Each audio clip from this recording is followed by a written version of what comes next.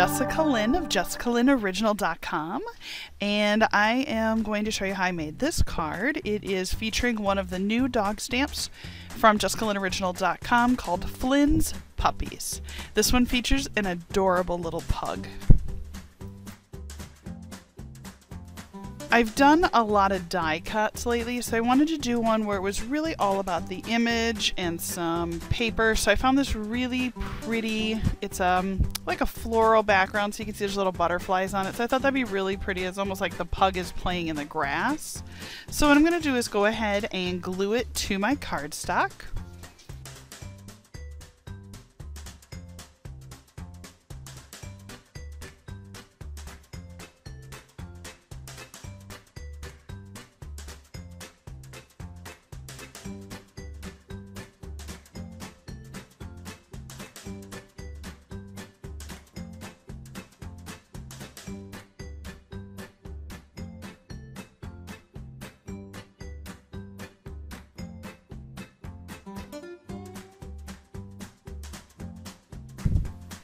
Alright, now that I've got this cute little flower paper on the card, I always sign the back of my cards. Oh, and you can see on my right hand there, I've got a little blue finger. We just finished coloring Easter eggs, so sorry about the blue finger. Alright, so we're going to go ahead and fold this in half, and I'm just going to use a little bone to go ahead and just make it a nice good press on there. Alright, so now I've got the background, if you will, of my card.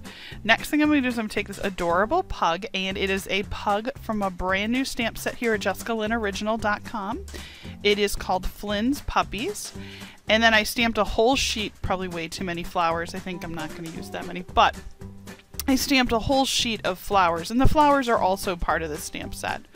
So the next thing I'm going to do is I'm going to go ahead and get out my Copic markers, and I am going to color this adorable pug in.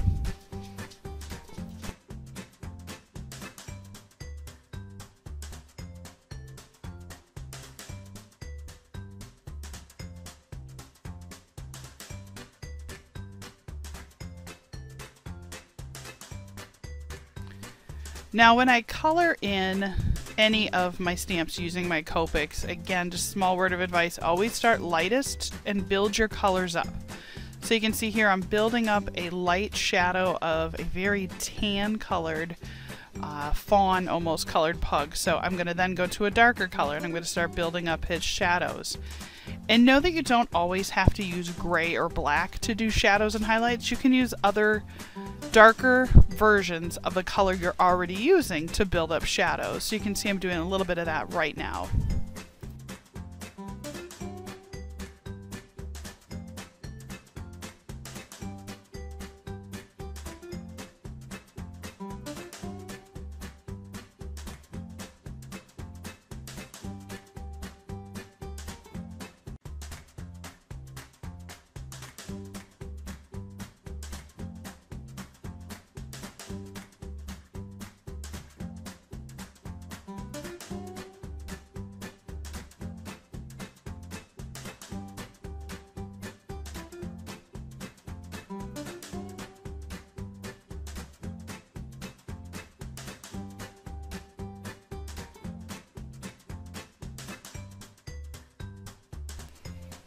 And what you can see is as I'm building up color around his face, I'm not making his face black. I'm making it very dark. Oh, there goes my marker. I'm making it very dark, but I'm just using a buildup of colors to get it where I want to go. I think it has a much stronger sense. And the other thing is I don't want to lose all of the details in the face, so I'm very cautious to make anything too dark. Now let's go ahead and color in his little eyes. Now I know traditionally a pug doesn't have blue eyes, but I really think for this card I just want something that pops. So I'm going to go ahead and find some blues and color it in. Again, one of the tips that I use is that I will do a lighter color on the top part of the eye and a darker color on the bottom, which really just makes the eyes stand out.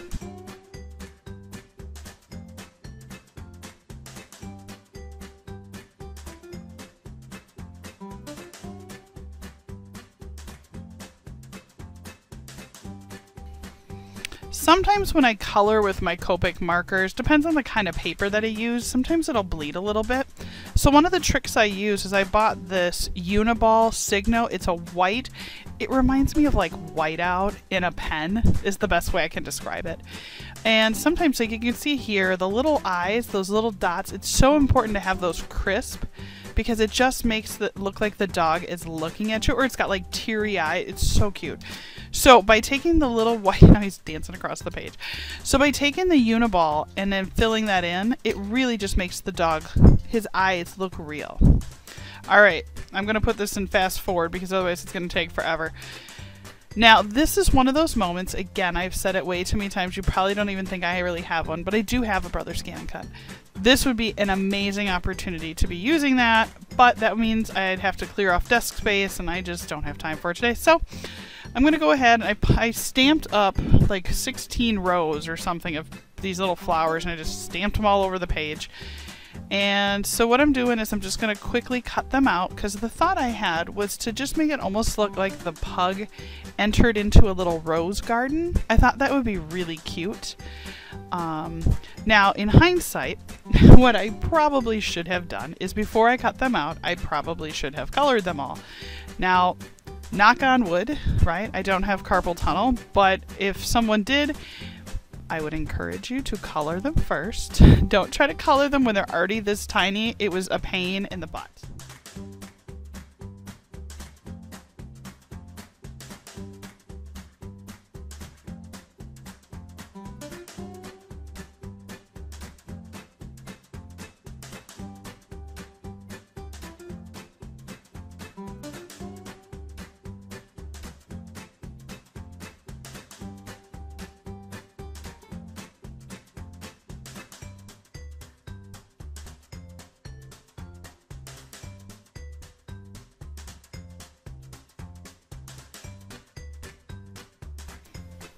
I opted for 2 colors of red Copics. It's hard to tell in this video, but there's a lighter color in the middle, and then I did darker on the outside. I thought that would just sort of make them pop, and it does. When you look at the card in person, it does pop.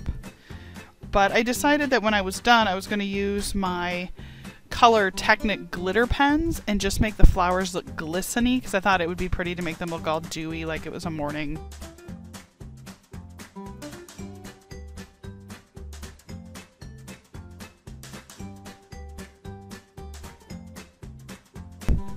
Now that the flowers are all colored and ready to go, I'm going to go ahead and start to assemble the card. So first thing I'm going to do is glue the pug down. I'm just going to center him. And then from there, what I thought I would do is build a little garden around him. So I'm going to glue a couple of them, and I'm going to glue them straight onto the page. And then what I'm going to do is a couple of them, I'm going to put them on foam risers, because I thought then what we could do is see a little dimension where you would see some, you know, at different levels, higher, lower. It would add shadows and interest to the card.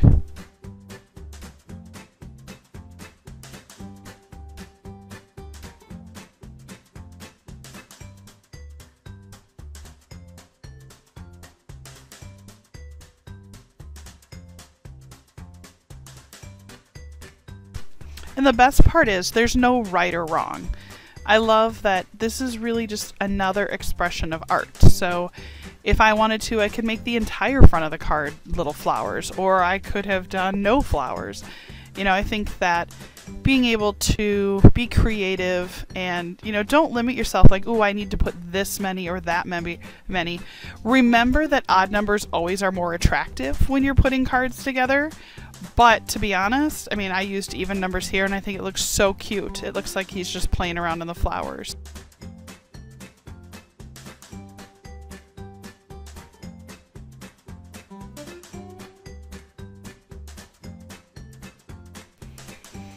I kind of felt like this card, more than the ones I've made recently, really needed some kind of sentiment. So I went ahead and pulled one of the JessicaLynnOriginal Kids in Costume. This one is the You're Never Too Old to Dream set, and I just wanted to use the I Love You from it. This set is available on our website, just so that you know if you're interested in picking that up. And I'm going to go ahead and just use my clear block. Again, with the clear photo polymer stamps, what I love is that I can see where I'm going to stamp this. Don't get me wrong, I probably should have used my Tim Holt platform because, and you'll see it in a minute, I actually did not stamp it well enough the first time, so I had to go back and do it a second time. Although, know that even if you don't have one of those platforms, you still can reline it up and you can restamp again.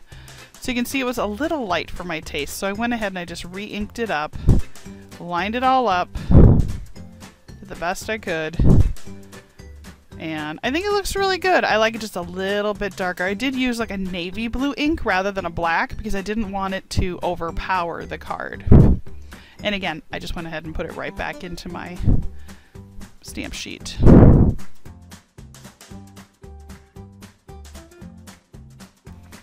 I really like how this card turned out. It was very easy to make, so it'd be really easy for you to replicate. Thank you so much for watching my video. I really appreciate the time that you take with us. If you enjoy what I'm doing, please subscribe. I'm going to pop a little Brentwood up. Just click on him and subscribe. Don't forget to click the little bell so that you'll get notified when we upload new videos. Also, I'm going to pop up 2 more videos so you can see what else we do here at JessicaLynnOriginal.com. Thank you again, and have a great day.